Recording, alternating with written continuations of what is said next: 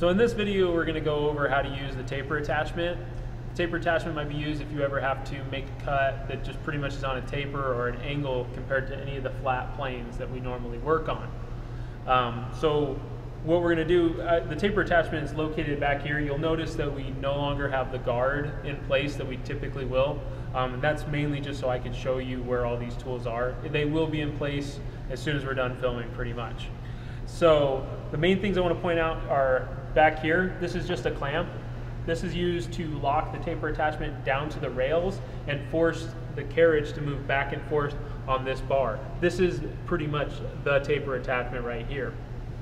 So now we're going to go ahead and just get a closer look at it. Okay, so now that we're closer to the tapering attachment, I'm going to point out a few things. First thing is these two bolts. These two bolts need to be loosened up. I'm just going to loosen these really quick, make sure they're loose, I guess. And that's pretty much going to relieve it from going straight front and back.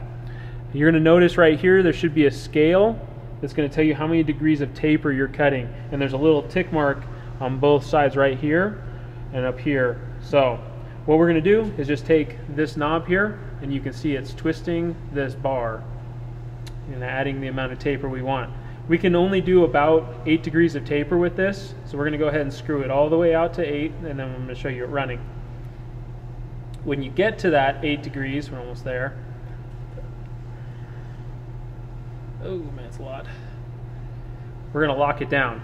Just go ahead and do these things with these Allen bolts tight. Make sure that it's nice and secure.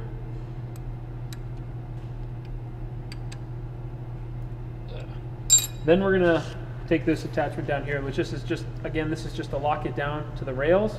Slide it up. This is the Allen bolt here. Pull it out.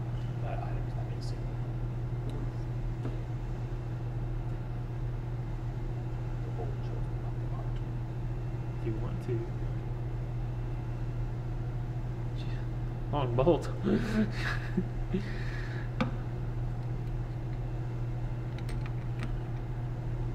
Head this down.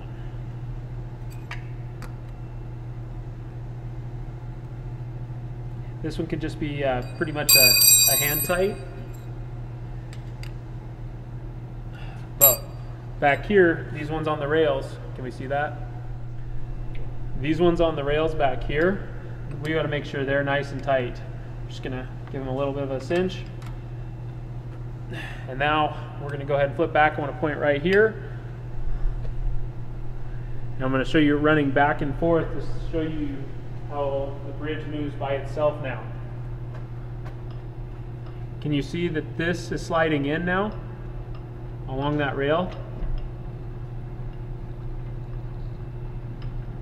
by itself?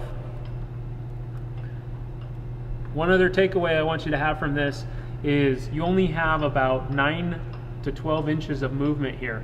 So you want to make sure that you get this thing set up around the area that you want to be cutting in. As far as any other thing you need to do, you just pretty much turn on the lathe and go ahead and make your cuts. And that's all there is to know about taper attachments.